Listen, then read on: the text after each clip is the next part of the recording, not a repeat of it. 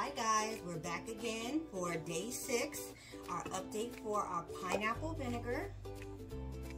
And look, well, you can see how fuzzy it is.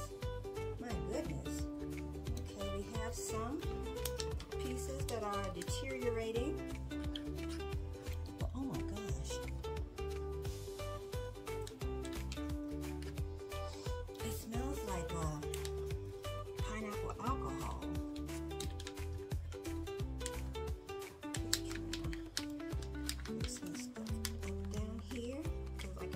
Before, we have some good bacteria forming in this process.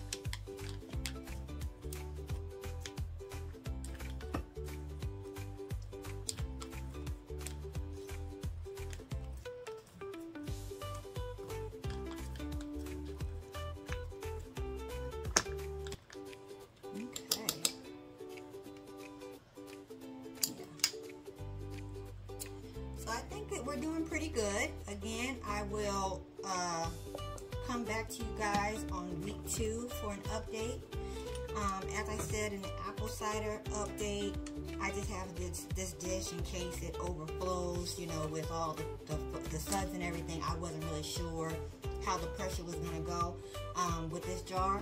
So these lids are great because, like I said, it has that little port there that gives it the air.